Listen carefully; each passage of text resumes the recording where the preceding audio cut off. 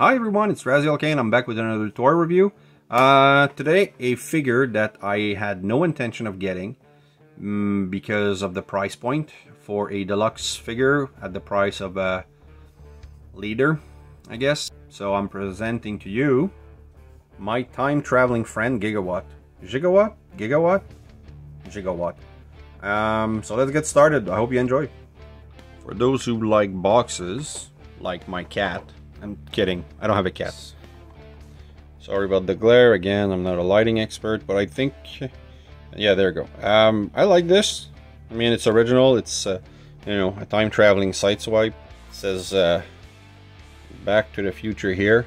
It says Back to the Future here, but out of time here. Please put it in the comment which one's the real one, or was it they used both in the movies. I don't feel like rewatching the whole trilogy right now. So I'm gonna open this up and take a look at it. I already pegged in the lightning catcher because that's one of the display option. But let's take a quick look at the accessories. The gun looks pretty unique. I don't think I've seen this mold before, but I'm a recent collector, so I may be wrong. Please let me know in the comment that I'm wrong. You have a very tiny Mr. Fusion. Trying to get it to show properly on camera, but it is written Mr. Fusion. That's a piece that I will easily lose because on my copy it just sits there, so I hope that's just my copy. The car itself looks perfect. The details are amazing, all that electronics and wiring and sauce. I mean, you have the detail, the out of time here. So in reference to the box earlier, I guess this out of time is the actual license plate and not Back to the Future. I like it doesn't show, well, maybe it does show a little bit on camera. I like the fact that it looks like some brushed steel. It's really nice. The doors will open because of transformation. That's really nice, but then you get to see the arm and the hands taken out. And you can have two display modes from the original movie, or you can have the flying version. I love how they did this here. Oh, here's the face. I think I should twist it, but it's basically on a double joint, so when you want the car mode, just flip it like this. But if you want during the transformation, you're gonna want to flip this more and then flip this inside. So I think that's really nice. Like, you could display it like this, but then the wheels don't stick out, so it's not proper. For transformation, it's going to be a little different because you came in alt mode, so you're going to take it,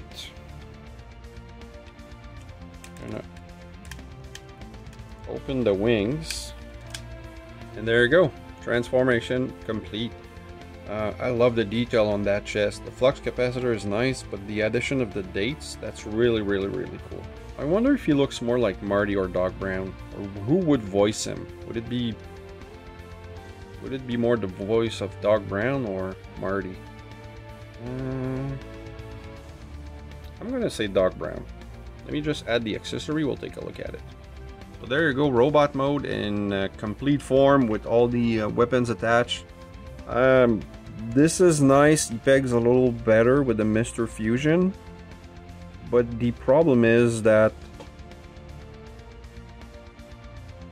it prevents the hand from holding the gun properly. Or maybe I'm doing it wrong.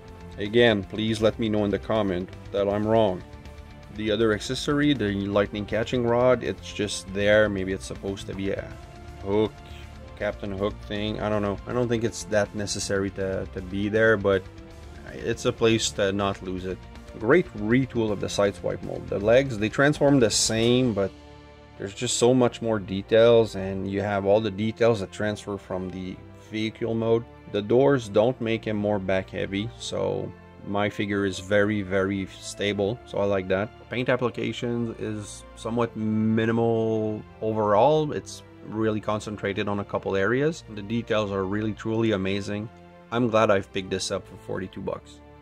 I'm not going to show you all the articulations other than what I've already shown with the wheels because it's the same mold as Swipe and Red Alert and all the others. This is my 5th of this mold, I guess. I have Sideswipe, Red Alert, Tiger Tracks, and Deep Cover. So there you go, final figure. Really happy I picked this up. Gigawatt is a great figure, and hopefully you can still get yours at Toys R Us or in the US. I think it was Walmart exclusive. So I hope you've enjoyed this review. If you did, please like, subscribe, and hit the bell. Also leave a comment. I really like reading you guys. And remember, nothing in life gives you the right to be an asshole. Take care.